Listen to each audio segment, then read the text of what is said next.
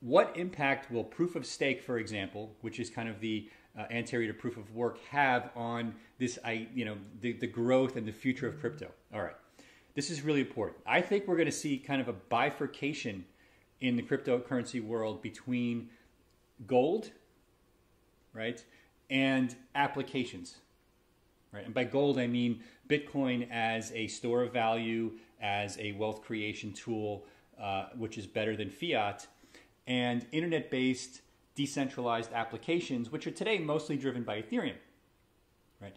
Now, a lot of and these are my good friends in the Bitcoin world who are maximalists, don't like and don't believe in this decentralized app thing.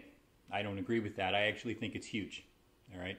And if you use stablecoins today, you're supporting that thesis. Stablecoins are simply decentralized apps running on Ethereum for the most part, and some other blockchains too. And DAI, for example, doesn't even have dollars in a bank. DAI just uses other cryptocurrencies to collateralize the DAI stablecoin you're using.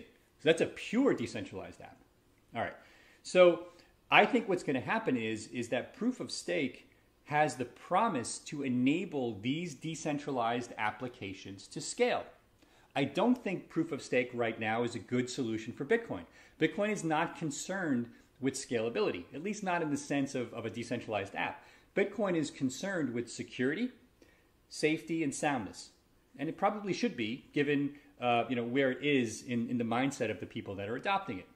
Right? It has certainly evolved, and I would say outright changed from the original Satoshi white paper, where he talked about P2P and e-money and digital cash. But there's Litecoin and there's Bitcoin Cash. I use Bitcoin Cash on occasion because I don't care about the value of Bitcoin Cash. If I want to send money to somebody, sometimes I use Bitcoin Cash because I know they're going to sell it right away. So I don't care if the value goes up or down. It's just a way for us to send money quickly and have a coin that we can use to do it. So not every coin's purpose is to go up in value.